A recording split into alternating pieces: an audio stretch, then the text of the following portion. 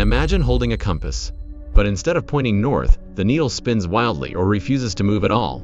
Believe it or not, there are places on Earth where this happens, and for centuries they've fueled both scientific curiosity and dark legends. One of the most famous examples is the Bermuda Triangle. Stretching between Florida, Bermuda, and Puerto Rico, this area is notorious for reports of ships and planes vanishing. Sailors claim their compasses often went haywire, pointing in strange directions or spinning uncontrollably. While scientists blame magnetic anomalies and shifting fields, mystery still surrounds the region. Another is the Devil's Sea, also called the Dragon's Triangle, off the coast of Japan. Here, fishermen and pilots have reported navigation failures eerily similar to those in the Bermuda Triangle.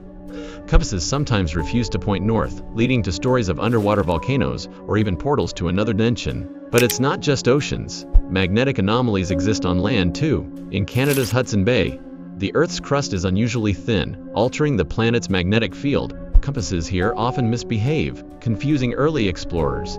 Similarly, in parts of Siberia, strange magnetic disturbances caused Russian pilots during the Cold War to lose direction mid-flight. And then there's the North Pole itself. Here, compasses don't simply fail, they become useless. The compass relies on Earth's magnetic field, but near the magnetic poles, north and south are no longer fixed directions. Needle simply spins, unable to find its place. Legends claim these places are cursed, gateways to other realms, or sites of superpower. Science explains them as shifts in Earth's magnetic field, volcanic activity, or iron-rich minerals buried ground. Still, the fact remains, our planet hides spots where one of humanity's oldest navigation tools simply cannot be trusted.